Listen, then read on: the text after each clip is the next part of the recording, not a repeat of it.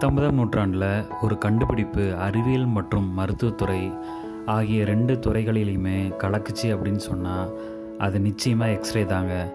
எக்ஸ்ரேவை பற்றின சில சுவையான தகவல்கள் இதோ உங்களுக்காக.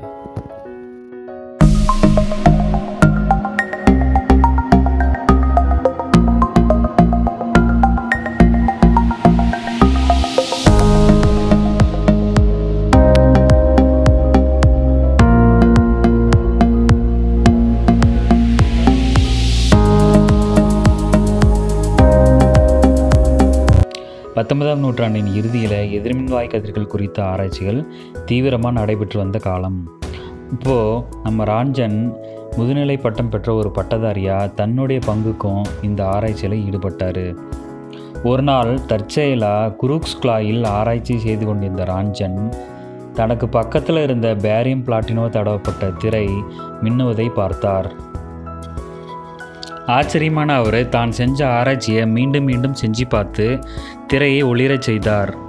இந்த ஒளிதலுக்கு என்னதான் காரணமாக இருக்குன்னு யோசித்து என்ன கதிர்கள்னு தெரியாதனால அதற்கு எக்ஸ் கதிர்கள்னே பேர் வச்சிட்டார். இந்த எக்ஸ் கதிர்கள் வேகமாக செல்லக்கூடிய எலக்ட்ரான்கள் சில குறிப்பிட்ட உலோகங்களின் மீது படும்போது மட்டுமே உருவாகின்றன என்று கண்டறிந்தார். அவரது இந்த கண்டுபிடிப்பிற்காக 1901ஆம் ஆண்டு இயற்பியல் துறைக்கான முதல் நோபல் பரிசையும் பெற்றார். எக்ஸ் கதிர்களின் பண்புகள்: சாதாரண ஒளியால் ஊடுருவ இயலாத மரம், காகிதம் மற்றும் மெல்லிய இரும்பு தகடு ஆகியவற்றின் வழியாக எளிதாக எக்ஸ்ரே ஊடுருவி செல்லும். மனித உடலில் தசைகள் வழியே ஊடுருவி செல்லும், ஆனால் எலும்புகள் மற்றும் பற்களின் வழியாக ஊடுருவ இயலாது. எக்ஸ் கதிர்களானது ஒளிமின் விளைவை உண்டாக்கும். எக்ஸ் கதிர்கள் நேர்கோட்டில் பயணிக்கும். மின் மற்றும் காந்த புலங்களால் விலகல் அடையாது. எக்ஸ் கதிர்கள் உயிருள்ள திசுக்களை பாதிக்கும். அடிக்கடி எக்ஸ்ரே எடுப்பது மிகவும் ஆபத்தானது. குறிப்பாக கர்ப்பிணி பெண்கள் அடிக்கடி எக்ஸ்ரே எடுப்பதை தவிர்க்க வேண்டும். மனித உடலில் எலும்பு முறிவு, கட்டிகள் மற்றும் துப்பாக்கி குண்டுகள் போன்றவற்றை கண்டறிய எக்ஸ்ரே பயன்படுகிறது. எக்ஸ் கதிர்கள் நுரையீரல் பாதிப்பை கண்டறியவும் புற்றுநோய் கட்டிகளை அழிக்கவும் பயன்படுகிறது. விமான நிலையங்களில் பயணிகளின் உடைமைகளை சோதிக்க பயன்படுகிறது.